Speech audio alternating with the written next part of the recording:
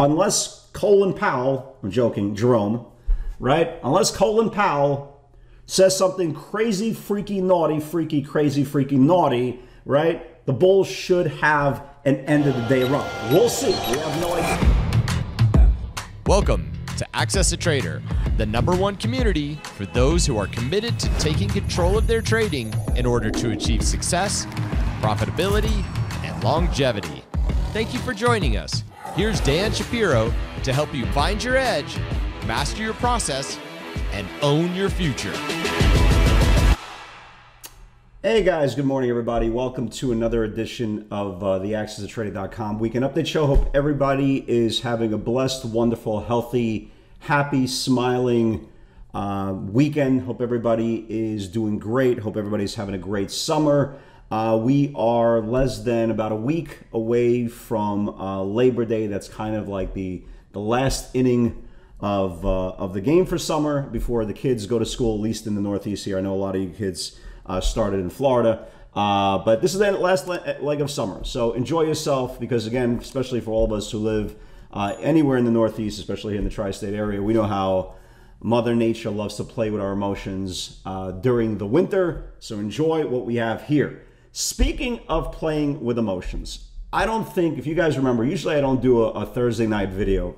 I did a Thursday night video because Wednesday I was just way too tired.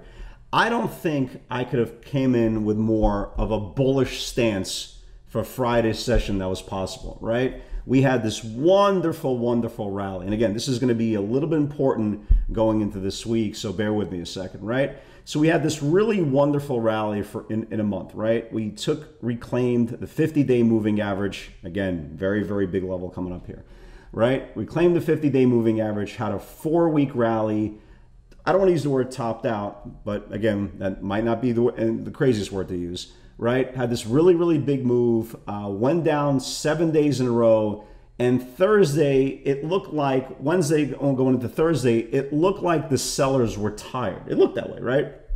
Because what happened on Thursday, we reclaimed the 5-day moving average, this 17 level that we talked about several times, right? If you see here, right here, from August 23rd and August 24th, it got rejected twice at 317, and then finally Thursday, it reclaimed the 5-day moving average. And if you've been kind of watching this video even more than once, you know how important the 5-day moving average it is. For me, it's not the end-all be-all, but it does show you who has control of short-term sentiment. So going into Friday's session, I was ridiculously bullish. I mean, I can't even put it into more words how more bullish I was.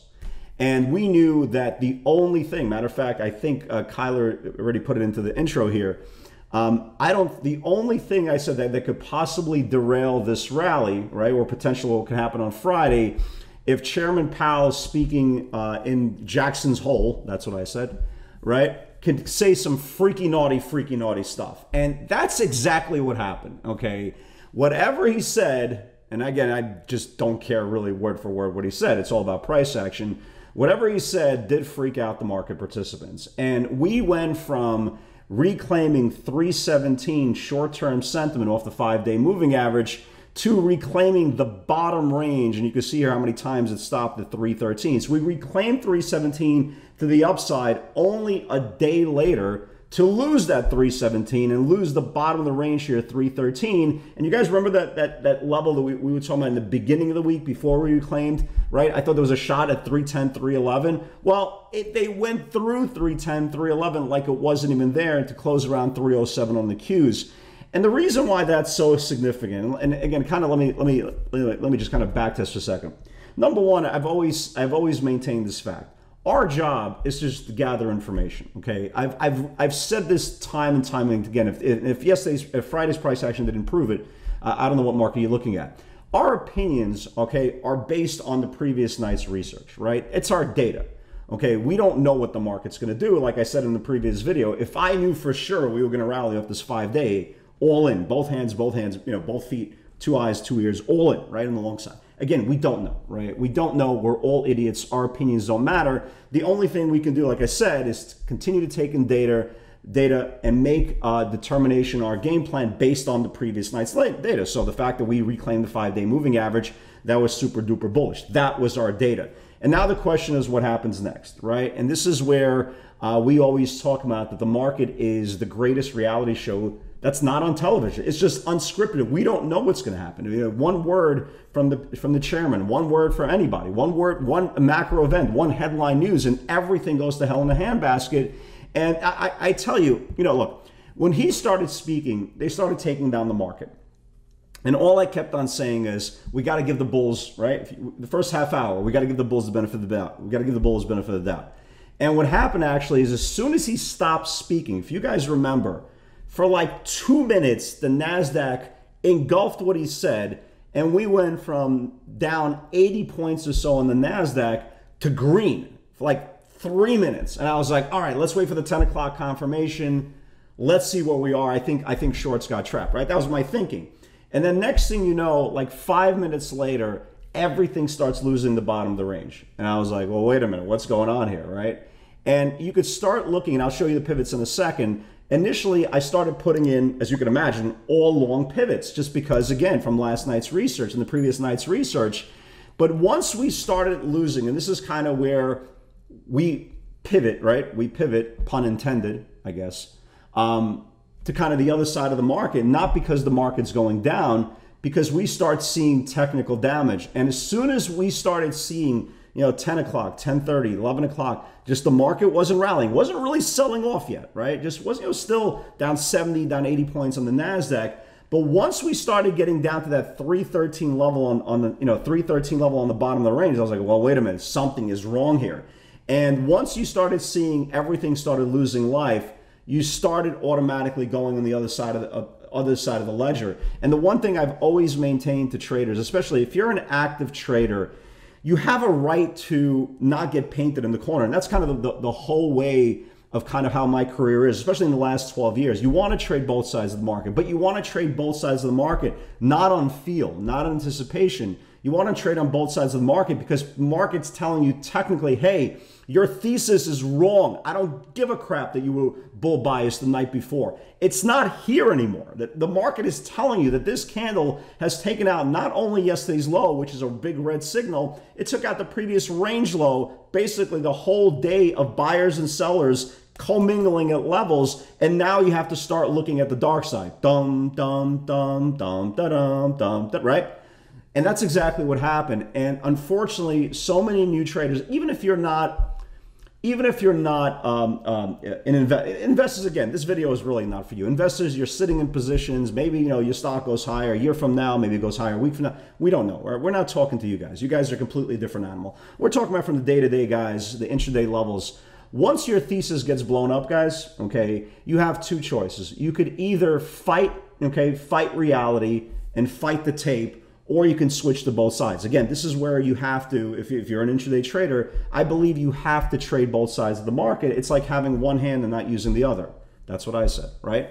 But most important is you have to have the flexibility of putting yourself in a position that you're trading the market you have, not the market you want. Because if you were still looking for the market to bounce after we not only took out the previous day's low, which is a huge red flag, but we took out the previous range low, then you're sitting and praying, right? And sitting and praying is a great fundamental exercise, but you're not in control of your risk. You're not in control of your money. You're in God's hands. And again, as much as I have a really deep, strong belief that there's a higher power out there that is kind of controlling my life or helping me steer my life and making right decisions, I promise you, as the day is long, God doesn't care that you're long Tesla and it has to bounce. It doesn't have to bounce if it's technically broken, if it's technically losing the previous day's channel. So as much as we, you know, all rely on our faith and we believe and this, that, the other thing, it doesn't apply to your trading. And this is where I think a lot of traders got really caught off guard on Friday. Okay, you know, we had such a bullish close. My whole thesis was absolutely bull bias. But once we saw the only thing that confirmed prior to Powell's speaking was snow. Again, we'll get to the pivots in a second. You could see we went like just like this. We went from bull bias, from actually I don't want to say bull bias, from buy bias to sell bias very, very quickly. But I will tell you this much. I didn't believe, even when we started putting in pivots to the sell side, I did not believe that we were going to have this massacre on Friday. Okay, I did not. Like, if you notice, if you guys remember, our first two trades on the downside was Tesla and it was Microsoft, right? And if you guys remember, they were just scalps, right? There was scalps. You know, Tesla went down some, Microsoft went down some. They were just scalps. All of a sudden, like an hour later, that's when everything got really, really exaggerated. And that's the one thing I was thinking about it over the weekend. There is no way, and especially because we were, you know, buy bias the day before. There's no possible way, at least I'm a human being, at least this is the way I think. There's no possible way I could have possibly turned around and go, well, you know what? Now we're gonna go down 4%. It's not one of those things. So I don't think anybody could have prepared, even if you were prepared for the downside pivots. I think nobody was mentally prepared that you were going to see this big of a destruction Friday afternoon after the previous day's channels, which was very, very odd. But again, let's let your worst problem be that you're taking positions off too early, because again, the only time you're supposed to really, really ride down positions is when they're technically underneath supply. And this is kind of where we want to start the video for next week. Okay, so all of this, right? All of this was very, very bullish. And even the days that we had back tests, right? If you guys remember, even the first back test above the 50-day moving average, you had to give the bulls the benefit of the doubt, because again, this was a big, big run, rest, and the market took off again. Here was another decline, and the market started rallying again. But now we're getting very, very close to a very big level, okay? And this is kind of where, for all you guys who are a little bit of a longer-term investors, this is where you really should pay attention to this video. It doesn't make a difference what I said in the first 11 minutes. This is kind of where it's the most important. Do you guys remember, right? Do you guys remember when we lost the 50-day moving average, right? And follow this blue line here, right? This is the 50-day moving average. Once we lost the 50-day moving average, this started a sell-biased market, okay? Because again, the 50-day moving average is super important, okay? It's not like the 5 who has control of, you know, short-term sentiment, because you can see here on Thursday we reclaimed the 5, on Friday we lost the 5, right? You don't reclaim, usually don't reclaim and lose the 50-day moving average in the same day. Very, very rare. So what happened here is, and this is kind of where you learn from the past, so you repeat your mistakes. And if you guys remember, the first time we closed below the 50-day moving average, this started a 7-month decline. Okay, this seven, and we talked about videos prior to the 50-day moving average. We kept on saying, hey, if you're a longer-term investor, just understand. Again, I get it. You're not a day trader. It's not going to probably affect you on a day-to-day scale. But if we lose the 50-day moving average, you're going to have a problem on your hands. Even if you were a shorter-term trader, you knew, listen, once the 50-day got lost, you do not want to be long. Anything under the 50-day moving average, you're going to have a problem. Maybe it might not happen in one day, but you're going to have a problem. And as soon as we started building below the 50-day moving average, again, we had a massive, massive decline. Yes, we had some good rallies in the process. This is why I called those rallies probably the most orderly I've seen in bear scenarios in a very long time. But yet the whole theme was underneath the 50-day moving average, and we kept on going lower and lower and lower and lower. And there was a lot of destruction, especially from the really big growth stories that worked from 2020 to 2021. So now we're not there yet, right? We're not there yet. But this is the level here, guys. And you again, if you're just watching the weekend broadcast, just listen to this level here. You see this 303 level? We're not there yet, right? We're at 307, and who knows? Maybe the bulls step up and just kind of negate Powell's speech this week, whatever the case may be. But put this level for the future, okay? If we lose the 50-day moving average, and again, granted, we're still $4 away. But if we lose the 50-day moving average, just reference to the past. The past wasn't that long ago. It was just right over here, right? It was on January, February, April, March, right? We were at March. So reference to March, reference to the first time we lost the 50-day moving average. What happened for the next, several months, right? So this is the key area for the bulls. The bulls have to hold and reclaim and defend and whatever adjectives you want to use, but they have to reclaim and hold the 50-day moving average. Because if the bears do seize control of the 50-day, again, all you got to do is right here and see what happens next. So if you are a longer term investor, or you're just carrying a book right now that you're starting to give back some of the profits that had to run for the last several weeks, be really conscious of this area. Because what's going to happen is if we do give back the 50-day moving average, it's going to start another sell signal. It's not an opinion. This is, you could see it with your own eyes, right? Light blue line, right? Light blue line, right? This is defense. Do I think the bulls probably defend the 50-day moving average the first time around? I probably do, right? I probably do. So maybe this 50-day event is not an imminent situation, but it's something at least you have to be conscious for in the future. And again, don't be ignorant. You made the mistake once. If you didn't know how important the 50-day moving average was in April and March, well, just look back, right? Again, just all you got to do is look back to look back and see what happened, right? So you want to be prepared. It might never happen. It might be a completely moot point. But again, like I say, every single day going into the next day, it might not happen. Maybe it does. But don't we owe it to ourselves to at least be prepared for what potentially could happen here? And we all know what happens above the 50-day moving average is good. Below the 50-day moving average is bad. It's not an opinion. It's not a subjective conversation. This is reality. This is why these moving average, they save people's lives from guessing. All supply and demand zones are there for you to have a reference point so you don't have to guess what happens next. Like I say every video, you're going to be wrong every single day. Every single day. Again, I couldn't have been more bullish going into Friday's session, but the point is you don't have to be naked, right? You don't have to be unprepared. You don't have to be sitting there in a fetal position after the fact it happens, okay? You could prepare for it and take necessary steps to avoid it, but after the fact, if your money is gone and you knew these levels were very, very important and you put on your blinders and just didn't care because you heard some schmuck on social media talk about, well, yeah, the 50-day moving average is important, then it's a little bit too late. So be a productive and adult.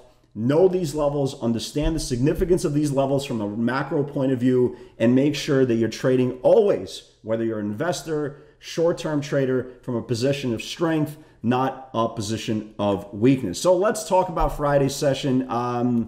Yeah, it was crazy. It was definitely crazy. So everybody, and again, everybody, if you guys watch the video for the whole week, everybody kind of knows by now my opinion of what happened with Tesla. I thought it was such a sucker's bet. Everybody, retail screaming, you have to buy it ahead of the split. Why? It's the same valuation. I think we made this case four nights in a row. And then finally, retail got trapped. What happened? Tesla split, nothing happened, and yada, yada, yada. It now gave us two levels, right? And this is why I love pivots, right? You're not falling in love with the stock. You're falling in love with the price action. And here is a perfect example. We knew how important 304 was, right? 304 to the upside, 291 to the downside. That's all I cared about. I didn't care about what was going to happen with deliveries and China and giga plants and Elon impregnating another human being. I didn't care about that, right? All our job was literally take advantage of the channels. We don't know where Tesla's going to be. I'm stupid. I'm an idiot. How the hell am I supposed to know where Tesla's going to close? We're just trying to win our interval. That's it. And whether that interval is $1, dollars, or multiple dollars, right? That is the gift from us. That's the gift, from being prepared. But if we sit there and hope and pray and try to figure out what happens next and show everybody how smart we are, you're probably not going to be trading a long period of time. And that's the most important part. Fall in love with the channels. Don't fall in love with the stock. So here is the pivot. 304 to the upside, 291 to the downside. And again, like I said, I just scalped Tesla. I didn't think for a second, right? Like I thought, yeah, 291 was going to be a big level. I thought there was a shot, like I said in the webinar, I thought there was a shot at 289, right? And that first pivot went from that 291 area to, and you can see where I'm getting 289 was. It was just right above this channel here. And so I said, listen, and again, it doesn't sound like a lot anymore, right? But $2, keep this in mind, $2 move in Tesla is the equivalent of a $6 initial move, right? Pre-split. Plus, first of all, I love the way traders, I know I've said this in previous videos now for a couple in a row, but I love the way Tesla's trading. Ridiculous liquidity, and it's so darn orderly. There's no shakes anymore. Once it takes out a level, man, you just have massive, massive liquidity. So maybe you won't get that $10 candle anymore, but you'll get that $3 candle initially. And that $3 candle with some size liquidity is pretty damn good. So I know a lot of you guys kind of feel exactly the same way as I do. But yeah, I mean, I just didn't think Tesla was going to go down 8, but, so that was the key. But anyway, nice little move on Tesla. Obviously, we're watching the bottom of this channel here for the later in the week for a possible extended move along with the rest of the market. Here is the only upside pivot, and that was kind of our clue of, hey, nothing is going higher. Snow 197 needs to build. Snow went bonkers, absolutely bonkers. Once it took out that 197, it went right to the next supply here. We talked about around 206. It stopped at 205 and 205.60, just a monster move. And then everything crapped the bed. If you notice here, it was all upside pivots, right? Upside pivots never got there, right? Cano, upside pivots. One after another, upside pivots, upside pivots. Even when Amazon opened below, right, that 137.50, still could not build above that 37.90, 38. Just nothing was building, and everything was getting pulled down. So that was a really, really big red flag. Even it was all upside pivots, right, in the beginning. Snow, take on the way up, take on the way up, blah, blah, blah. 206 is supply, right? 206 is supply.